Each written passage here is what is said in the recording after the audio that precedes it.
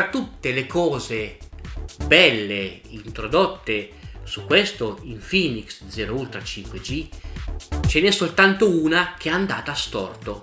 Non appena è arrivato il successivo pacchetto di aggiornamenti, la registrazione delle chiamate è stata tolta. Ma porca...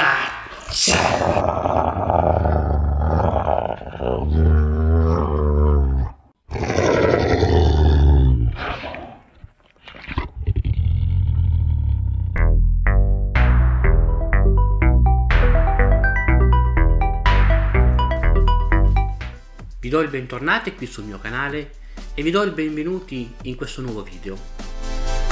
Come avevo già da tempo anticipato, siamo arrivati ad affrontare un argomento che a me stava molto a cuore. Parliamo finalmente di Infinix Zero Ultra 5G dopo diversi mesi di utilizzo. Per chi ha seguito la recensione, a distanza di questo tempo avremo modo di poter fare delle valutazioni sulle caratteristiche, le funzionalità, i miglioramenti, eventualmente anche qualche peggioramento di questo smartphone. Vedremo che cosa è cambiato, parleremo anche di iOS 13, di Android 13, quindi mettetevi comodi perché sarà sicuramente un video molto interessante.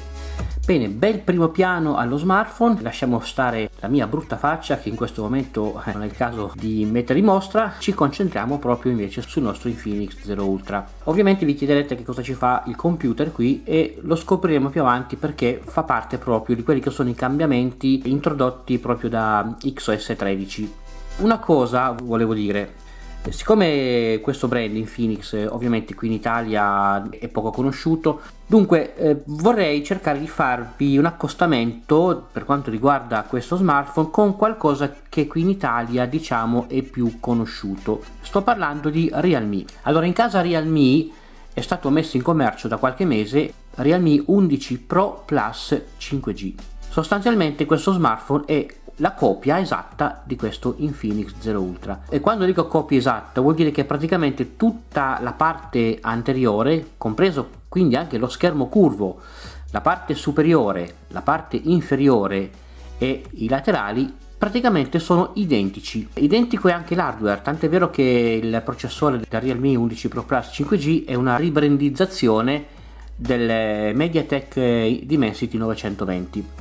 Poi ovviamente per quanto riguarda il software qui abbiamo l'iOS 13, mentre invece nel Realme 11 Pro Plus 5G abbiamo la Real UI. La Realme per esempio, anziché optare per questo tipo di bumper delle fotocamere, ha preferito quel divisore centrale con la fotocamera sistemata qui al centro. Per il resto abbiamo sostanzialmente lo stesso identico smartphone, quindi quando vedete un Realme 11 Pro Plus 5G sappiate che vedete un Infinix Zero Ultra 5G e non che Infinix abbia copiato Realme. Questo smartphone è uscito a fine 2022 mentre il Realme 11 Pro Plus 5G è uno smartphone uscito dopo alcuni mesi, e questo era l'accostamento che volevo fare più che altro per fare in modo che questo smartphone appaia un po' meno alieno, per così dire, rispetto a quelli che noi già conosciamo qui in Italia. I cambiamenti. Questo è il mio Infinix Zero Ultra 5G che ho personalizzato secondo quello che è il mio utilizzo personale. Dunque lo smartphone, per chi ha visto la recensione, è nato con Android 12 e con iOS 12. È uno smartphone che originariamente aveva 8 GB di RAM fisici più 5 GB di RAM virtuale. Ecco, uno dei cambiamenti introdotti dall'aggiornamento iOS 13 è questo qua, che ora vi faccio vedere. Come vi dicevo, la MEM Fusion, che è una caratteristica proprio della iOS, aveva 8 GB di memoria RAM fisica, memoria LPDDR4x, più 5 GB di memoria virtuale. Con l'aggiornamento a iOS 13 la memoria virtuale è stata praticamente aggiornata e abbiamo 8 più 8 GB per un ammontare totale di 16 GB di memoria RAM, il che ha permesso allo smartphone di migliorare ulteriormente le sue performance. Un altro cambiamento per quanto riguarda la iOS 13 è il sistema di traduzione. Prima sui telefoni Infinix avevamo un sistema chiamato MOL, adesso praticamente il sistema di traduzione rapido si chiama FOLAX. Ci sono stati dei miglioramenti, degli aggiornamenti per quanto riguarda le performance della traduzione.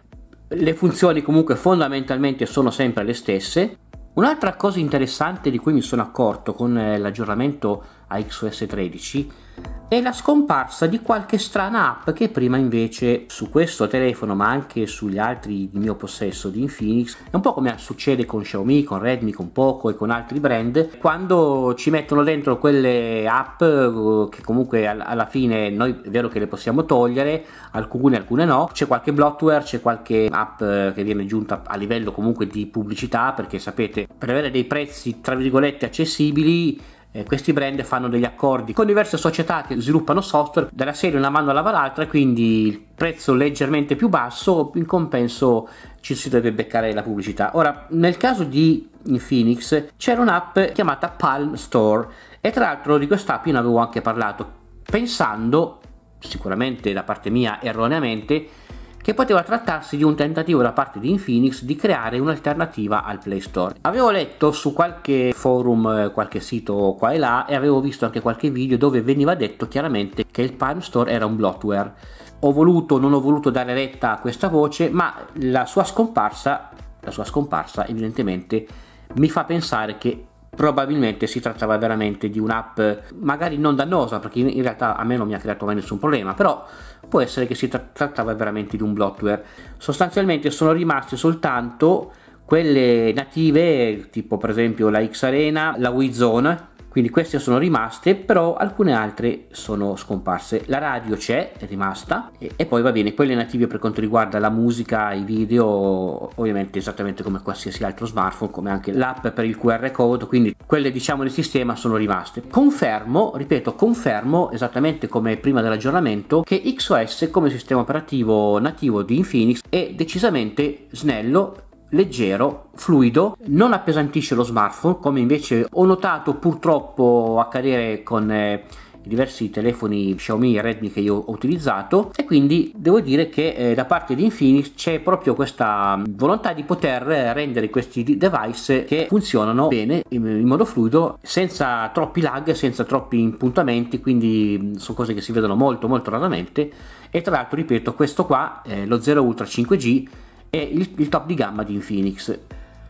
Un'altra cosa molto interessante di cui volevo parlarvi per quanto riguarda questo smartphone è grazie agli aggiornamenti di XOS 13. Tra l'altro adesso vi faccio anche vedere come il sistema operativo, se la telecamera non mi fa i capricci, io cerco di inquadrarvela. Tra l'altro voglio ricordarvi che qui abbiamo un pannello AMOLED, schermo curvo, molto bello. Vi faccio notare come le icone sono ben disegnate, ben tracciate. Ecco, una cosa di cui volevo parlarvi è la seguente. Andiamo sulle altre connessioni.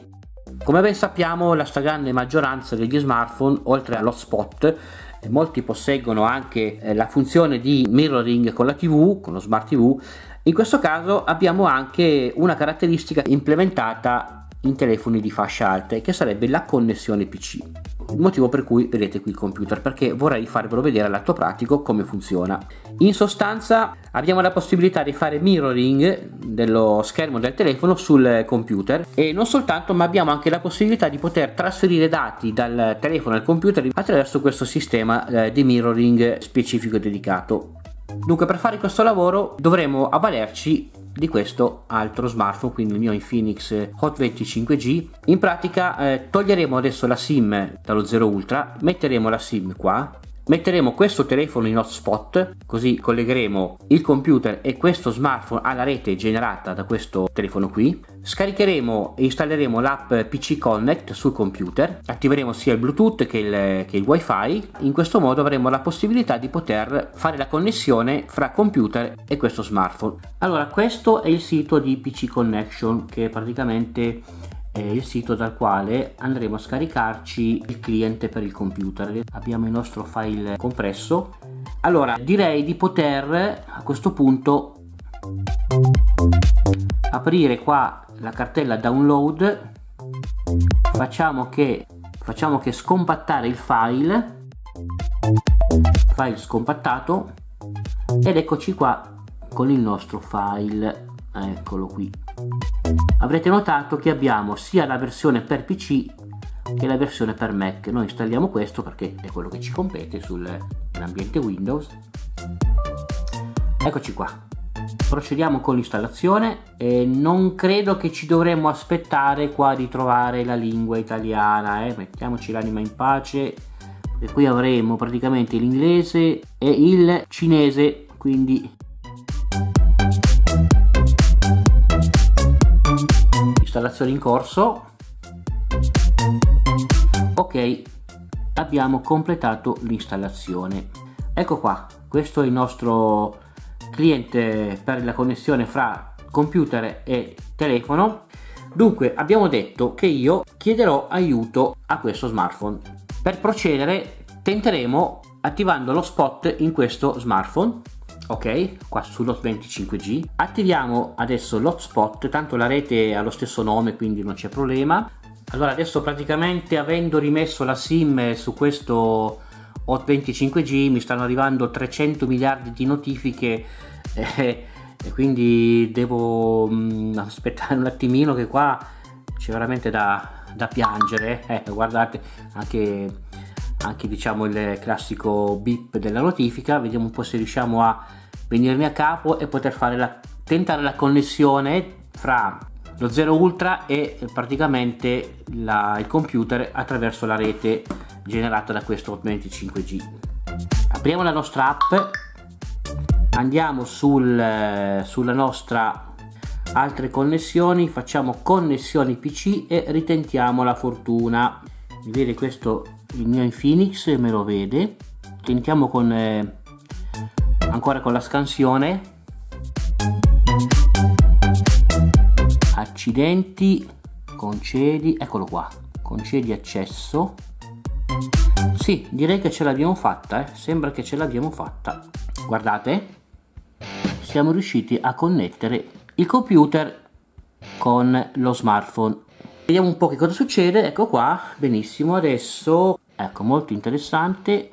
Vediamo un po' che cosa abbiamo qua. Ah, molto interessante. Mi riporta tutto sullo schermata. Ricapitolando, se io clicco il quadrato mi fa vedere tutte le app, diciamo, che sto utilizzando. Ecco, guardate, se clicco sul tondo, praticamente questo corrisponde ai tre pulsantini, diciamo, sotto. Adesso qua invece io uso le gesture, però praticamente sullo schermo adesso io posso anche tenere il telefono qua momentaneamente. Guardate, io praticamente con il dito sto usando il telefono. Ovviamente non aspettiamoci delle velocità particolari, perché non è colpa dello smartphone ma è colpa di questo computer che è un pochettino basico. Adesso io per esempio volessi aprire YouTube, guardate cosa succede se io apro YouTube. Ovviamente io qua ho YouTube. Andiamo sul mio canale, se ce la facciamo, usiamo la nostra penna, torniamo su YouTube, andiamo qui il mio canale, ecco, andiamo sul mio canale e praticamente siamo sul mio canale. Vediamo un po' i video. Questo è l'ultimo video che io ho realizzato, quello sul Valdus VA9 Pro. Volume praticamente, ecco, sì, siccome qua il volume l'ho messo al minimo, ecco, saltiamo gli annunci. In questo apriamo subito la nostra confezione qui e procediamo, ecco, guardate, a rimuovere questa plastichina. Allora io direi che la nostra app comunque funziona benissimo. Siamo riusciti a collegare con successo lo smartphone con il computer. Io volevo anche adesso fare un piccolo esperimento e qua ci dice che praticamente io potrei trasferire un file sul computer facendo quel gesto lì. Allora proviamo.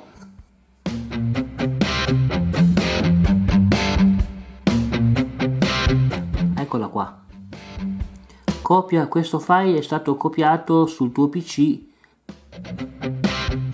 Allora andiamo a vedere dove ce l'ho scaricato. Eccola qua. Allora in pratica lui me l'ha copiata nella clipboard, ok, me l'ha copiata negli appunti. Facendo poi incolla, l'immagine viene poi trasferita, viene poi resa visibile. Io sono già contento che abbia funzionato e che quindi questa innovazione introdotta da Infinix su questi smartphone funziona. Ovviamente per avere prestazioni più elevate e migliori bisogna usare computer, diciamo, un pochettino più svegli. Ok, bene, fine per quanto riguarda questa parte. Ecco, io volevo proprio farvi vedere queste novità da parte di Infinix, che per quanto riguarda la XOS le prestazioni dello smartphone sono nettamente migliorate. Anche altre funzioni che volevo farvi vedere qua per quanto riguarda ecco, migliorato anche il Power Marathon, che sarebbe l'app interna dedicata alla gestione della batteria. Poi avere la possibilità di tenere più utenti contemporaneamente sullo smartphone, quindi attivando questo è il mio profilo e poi posso aggiungere un ospite e altro utente, quindi diciamo che sarebbe possibile avere 3 WhatsApp con utenti diversi. È un po' come il secondo spazio della MIUI, quindi qui diciamo che viene ulteriormente ampliato. Una cosa che volevo farvi vedere per quanto riguarda le personalizzazioni, ecco, anche la XOS vi offre la possibilità di poter usufruire di un bellissimo parco di sfondi, ce ne sono veramente tantissimi, e temi per personalizzare il telefono esattamente come Xiaomi fa nella sua MIUI, e devo dire che Infinix allo stesso modo si sta rivelando essere molto generosa per quanto riguarda la possibilità di personalizzare il telefono. Un'altra cosa riguardante la personalizzazione, ecco, vi faccio vedere ancora qui, c'è stato un ulteriore miglioramento per quanto concerne l'Always On Display. Ecco, sono stati aggiunti questi orologi analogici, credetemi che sono veramente bellissimi, io li ho provati e dà proprio al telefono un'eleganza non da poco, proprio un'eleganza da telefono premium. Una cosa che volevo farvi notare è per quanto concerne l'atto dello spegnimento di questi smartphone. Allora, con l'aggiornamento alla XOS 13 è successo questo, guardate, vi faccio vedere. Allora, fino alla XOS 12 per spegnere o per riavviare bisognava tenere premuto, vedete? Ecco, con la XOS 13 basta semplicemente premere e basta, finita lì. Quindi questo è un ulteriore miglioramento, non c'è da tenere il dito finché si completa, diciamo, il ciclo, e questo è il quanto. Ecco, c'è una cosa che però voglio dirvi. Guardate, ho ancora la telecamera messa bassa perché ovviamente ho fatto le mie registrazioni proprio per avere in primo piano lo smartphone, e qui vedete che abbiamo ancora il mirroring attivato. Che cosa volevo dirvi? Fra tutte le cose belle introdotte su questo Infinix Zero Ultra 5G ce n'è soltanto una che è andata a storto. Quando ho fatto la recensione, l'ultima cosa che vi ho voluto far vedere era praticamente sul dialer telefonico, quando vi ho mostrato che questo smartphone permetteva la registrazione delle chiamate, certo non automatica, però c'era. Non appena è arrivato il successivo pacchetto di aggiornamenti, la registrazione delle chiamate è stata tolta. È stata tolta. Tolta! Questo smartphone in pratica non registra più le chiamate. Ma porca